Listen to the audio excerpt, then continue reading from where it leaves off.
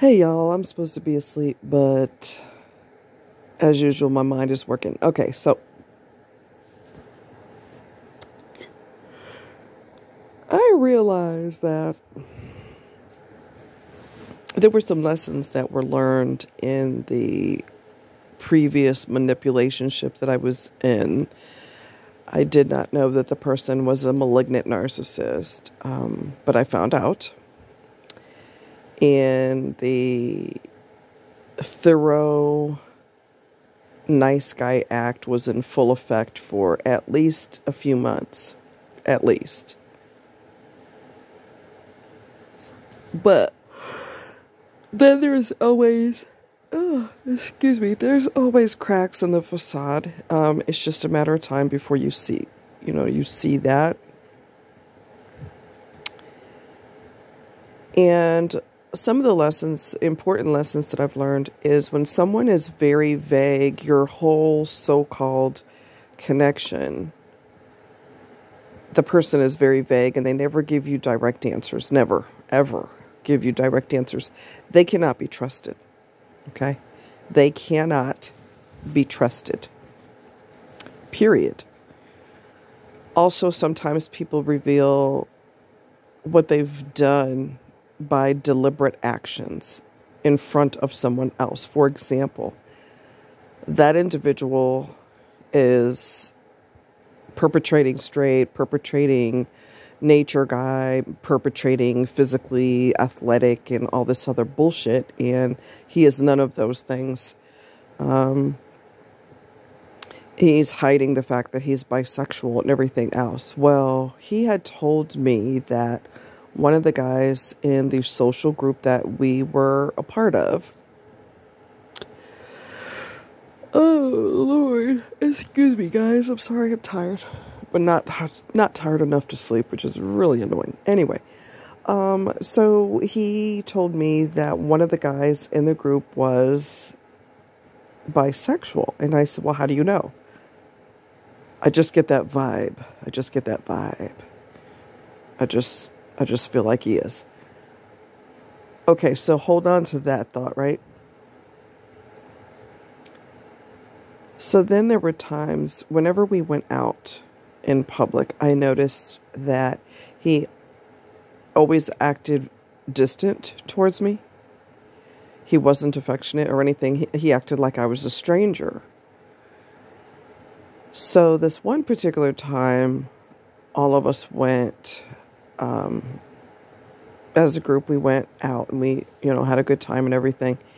And when we were leaving, me and Skeletor, that's what I call him. Sometimes I call him Hippie. Me and Skeletor were leaving and we walked past this guy. Skeletor reaches for my hand to hold my hand in front of this person. Now that is 1000% out of character for him. Okay? 1000% out of character. He's not an affectionate person.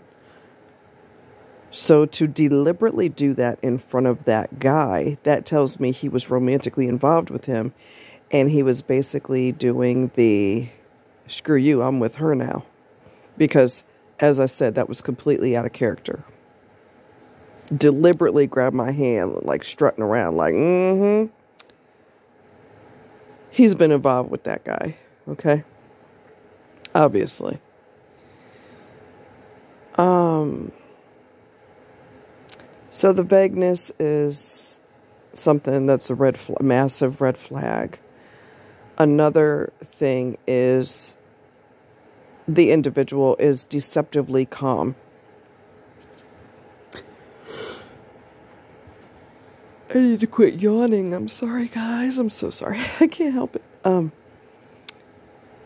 Do not trust somebody who is super laid back majority of the time. I mean, don't get me wrong. There are some people who are super chill. That's just their personality. They're super chill. And then there's individuals that perpetrate that, I'm laid back. I don't get excited about anything. I just roll with the dice. When you find out that that person is argumentative, they love to start fights, they love to argue, they love to be negative and get mad at you when you're negative. They can do it, you can't, because narcissists are a walking, talking, massive hypocrite. They could do a whole lot of things that you're not allowed to do, quotation marks, allowed to do. So anyway, that super calm facade, underneath all of that super calm, is the desire to get somebody back when they even do the slightest thing. Whether it's a joke, whether it's not a joke, whether they took something super personal or whatever. The trickery and the backstabbing and the sneakiness and the manipulation knows absolutely no barriers. So you look at, oh, this person's so calm. That's such a nice, soft place to land. Hold your horses right there. No, no. No, no. Everybody who seems super, super, super calm may not always be super, super calm. They may be the biggest backstabber you ever saw in your life. Okay? So that's why you have to take your time to get to know somebody. Because, I mean, like, wow. You're going to see that who you met and who you find out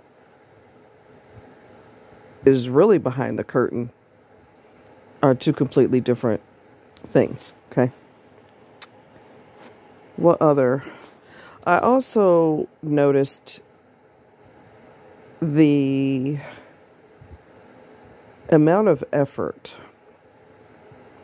put in to create this massive lie to other people. There's this individual, and narcissists in general, will exert endless attention, endless time, endless unrelenting energy to keep this fake facade going so that people don't find out who they are.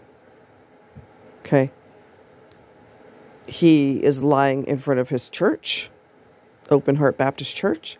He's lying, faking, pretending. He acts like he's straight as an arrow, and his church don't play that.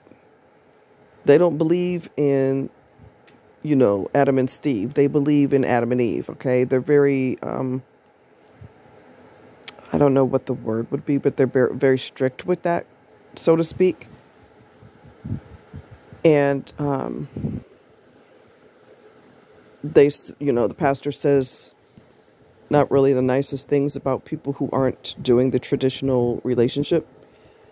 And he just sits there and pretends that he don't notice that pastor got something negative to say about it. He just acts like that don't apply to him because he's trying to perpetrate straight anyway. So you can say whatever you want to say about alternate lifestyles because he act like that don't apply to his ass. So there's so much energy, endless energy, that narcissists in general do in front of everybody. Their church, their job, their acquaintances, so-called friends. I call them so-called friends because 9 times out of 10, the friends don't really know who that person is. They don't know that they're unbalanced. They don't know that they can't control their emotions. They don't know that they're backstabbing and throat cutting. They don't know that about them. So they're perpetrating, I'm the nicest person in the world, and I would jump into a burning building to save a child, and I don't want to be on camera by the media because I'm going to hide into the darkness and go home because I don't want to be acknowledged for what I've done. Oh, please. Another thing, the gaslighting, which narcissists do this, right? The gaslighting is so in your face. The lying and gaslighting is so in your face. A prime example, I had gone on a really long hike with Skeletor in the group. Well, I fell off of one of the ridges, and Thankfully, it wasn't one that's super high because I probably would have died. And I'm not exaggerating. Some of those are so high that the ground below looks small. Okay, so we're talking extremely uneven terrain. So I fell off one of the smaller ridges, or else I would not be talking to you all right now. Might be paralyzed or dead, probably dead. Okay, so, and I'm not exaggerating. So I fell off a smaller ridge, and I kind of landed on the leg that has been through everything. It's been broken all kind of ways and had metal put in it, had metal removed from it and everything. And so it wasn't really happy about me taking a fall like that. That was a group that Skeletor used to be the organizer for. So you would think, and this is me being dumb apparently, you would think that the person would take responsibility for anybody who's in the group. You know, somebody who's having a medical issue, somebody who falls. You know, you would think that they would kind of be one of the first people to that person's side. Like, you're in my group, so I'm kind of responsible for you. I want to make sure you're okay. Nope. Nope. I think there were two other people that hurried to my side, and they were standing there, and Skeletor was standing off in the background just looking.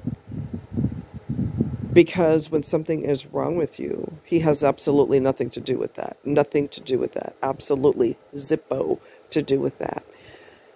And then I think somewhere in the dark recesses of what is supposed to be his mind, he realized that, oh, I guess I can't be this obvious about being an asshole because there's a group here. So I better mosey over there. When I talked to him about that after the fact, he would look me dead in my eyes without blinking and say, I was there. I was one of the first people there. No, you weren't. Yes, I was. When a person feels that comfortable with lying and gaslighting, my God, they are just so demonic. That is so twisted and sick. How can you look dead in a person's eyes without blinking and lie your ass off? Why? Because they've been doing it their whole life. And they're super comfortable with it. Their tongue is extra slippery because the lies just slide right off, like I told you before, with zero effort. So there's a lot of lessons to be learned. Pay attention to people's body language. Pay attention to their eye contact or lack thereof. Pay attention to the vibe. That is the most important thing. How you feel when you're with this person. If you don't feel 100% comfortable around them, that's a massive red flag. And I never felt 100% comfortable around him. Something about him was just always off, and I really couldn't put my finger on it. Well, I figured it out. I also know that, and you guys can probably relate to this, there's plenty of narcissists out there who are extremely paranoid to the point of schizophrenic tendencies. He has decorative iron, I don't know what you call it, but they're like decorative design. It's double glass in the front door of his home, and that his parents paid for. But anyway, moving right along. And the decorative iron thing, because, you know, he's trying to make his door, I guess, bulletproof or something. The downstairs in the basement is a safe, a fairly large safe that is literally bolted to the ground. I mean, he acts like he got a museum with artifacts in there that are worth millions of dollars or something. The schizophrenic tendencies are really frightening, to be quite honest. Nobody needs to be that paranoid. Nobody panics when you're in their house when someone else isn't there. Lee Hammock talked about, he's not schizophrenic, but he took some tests. He's a self-aware narcissist. He's been in psychotherapy for 6 years, but he took some additional tests that said that he rated high in the schizophrenia realm with the symptomology of schizophrenia. And this individual is the exact same way, super high on the schizophrenic tendencies. Everybody's after him. Someone's going to blow up my house one day, so I have to have double glass, and iron and shotgun underneath my bed in the bedroom, and I have to have this safe that has all these millions of dollars museum quality artifacts, which there's nothing in the safe, bolted to the ground in case somebody should bust up in my home and attack me and steal things. I mean, the paranoia is really frightening.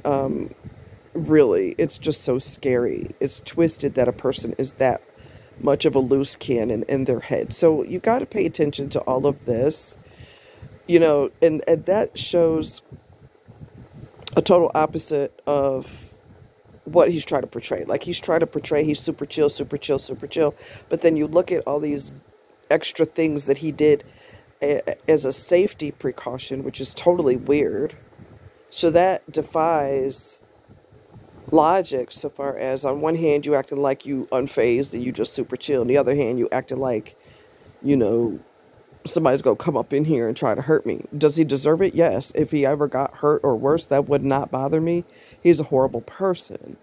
But to live in such a way that you're acting schizophrenic, high tendencies of schizophrenia, that's kind of bizarre. But some narcs are like that. The whole world's coming after them, so I gotta prepare. Gotta make all my windows bulletproof and you know, shotgun proof and everything. It's just weird as hell.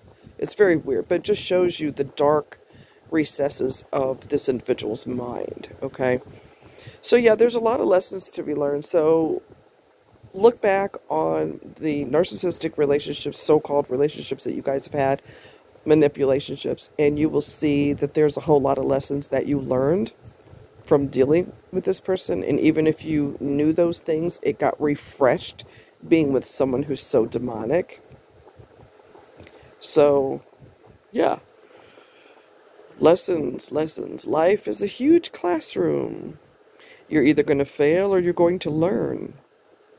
And when you learn, you will pass when these situations arise in the future. You guys take care. Much love. Bye-bye.